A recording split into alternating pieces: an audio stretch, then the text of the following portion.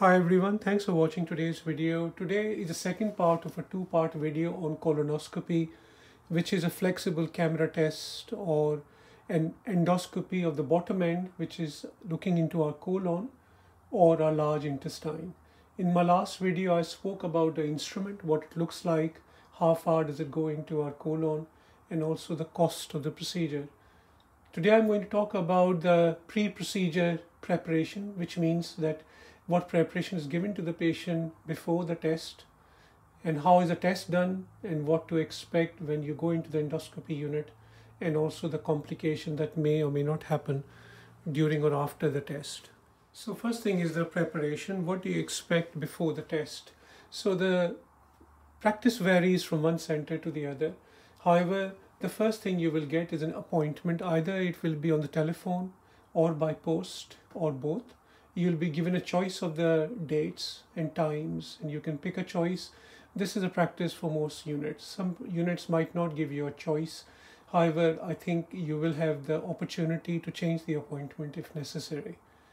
The second thing you will get is a leaflet in which you will get all the instructions, what to eat, what not to eat before the test. 24 to 48 hours before the test, almost every center will ask you to go on a special diet. The purpose of this diet is to reduce the residue in our intestine. So the laxative that is sent to you by post, or you are asked to collect the laxative from the unit, can clean the bowel out. Now, what is this laxative? It is a very strong salt solution, tastes quite horrible. Most of them taste horrible, and it is supposed to clean the bowel out. You drink a few sachets of it a day before or sometime in the morning of the test as well. And that will clean the bowel out completely. So when you go for the procedure, the colon is clean and the endoscopist can see what they want to see to make the diagnosis. You'll be also given instructions about which medications that you are already on to take and which to skip. Most of the medication that you normally take, like the blood pressure tablets, etc., they are allowed to continue. Some medications you might have to stop, like blood thinning tablets like warfarin, apixaban, which thin the blood. They might have to be stopped.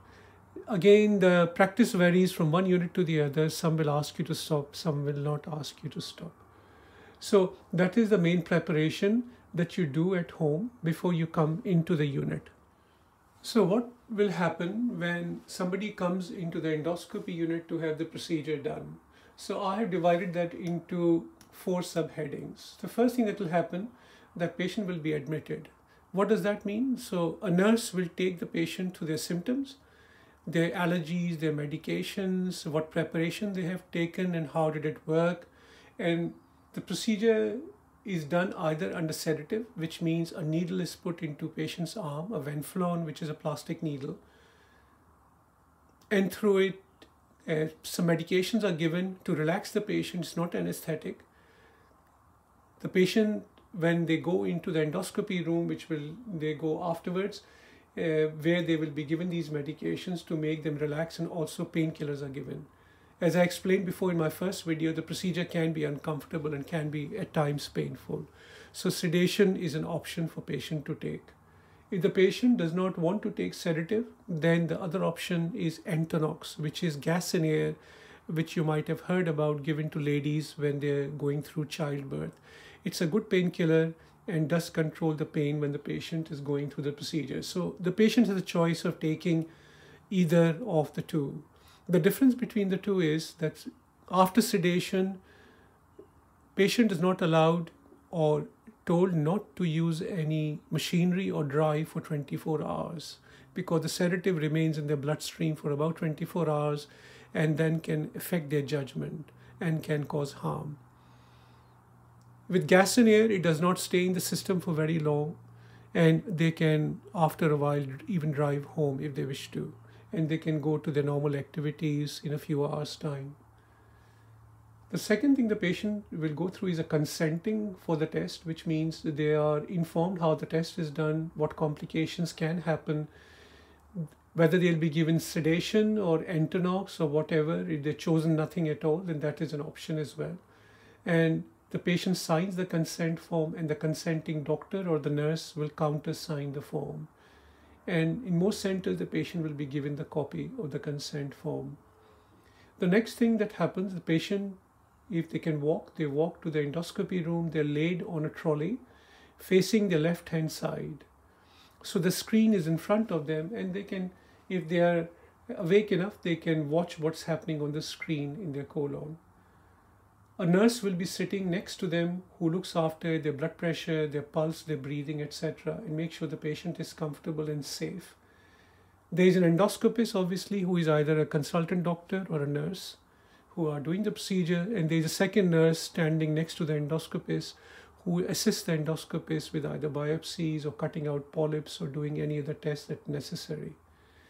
Once the procedure is finished and the patient is stable and patient is recovering well from the procedure, then the patient is handed over to the recovery staff, which again are usually nurses, and they are informed the findings of the procedure. A report, copy of the report is given to the patient in most centers, but definitely in almost every case, the copy of the report will be sent to their own doctor, either by email or by post, depending on the unit and where you are in the world. So all of this usually takes about an hour and a half to 2 hours in the unit. The procedure itself takes about 15-20 minutes. In the recovery, you are given some refreshments like tea, coffee, squash, biscuits, etc., or sometimes sandwiches as well. And the whole process takes about a couple of hours to do. Somebody had asked me whether they can have general anesthetic for the procedure or not. General anesthetic is not a routine way of doing colonoscopy in most countries and most units that I know of, especially in adults. It is routinely given to children when they are having a colonoscopy done for obvious reasons, because they can't tolerate the procedure easily. It's quite stressful for them. I presume in a very small percent of people, maybe in some countries, a colonoscopy can be done under general anesthetic, but most patients will either have a choice of sedative, Entonox, or if they wish to have nothing at all. So what can go wrong during a colonoscopy? A number of things can go wrong during a colonoscopy, and these are recognized complications, which mean they can happen with any endoscopist in any endoscopy unit. Luckily, thank God, they're not very, very common complications, and the complication rate with most colonoscopy may be 1 in 1,000, 1 in 2,000. However, as advanced colonoscopies happens, which means endoscopists are cutting out polyps, doing major procedures for removing tumors, etc., then obviously these complications can become more common, and the risk can increase to 1 in 500 or even 1 in 100 or 1 in 200. So the main complications that worth talking about is bleeding. Bleeding does not happen very commonly just with the colonoscopy itself. However, when endoscopists cut out polyps and cut out tumors, then obviously big blood vessels can open and bleeding can happen. Bleeding can happen at the time of the procedure itself. To reduce the risk of bleeding, endoscopists, when they are cutting out polyps and tumors, do inject substances into the tumor or into the polyp, which reduce the risk of bleeding. However, that substance does not work forever, and after 12 to 24 hours, when the substance stops working, in most cases bleeding will not happen. However, in occasional patients, bleeding can happen even several days after the polyp or the tumor has been cut out. The second thing that can happen, obviously, is a hole in the colon, which is a perforation. This is an extremely serious complication. Both of these are, but this is extremely serious complications.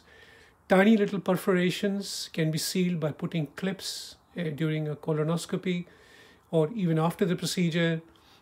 Some of them don't require any major operations. However, a reasonable size perforation, which can happen at any colonoscopy, the risk increases when polyps or tumors are cut, and that perforation can require a major operation to correct.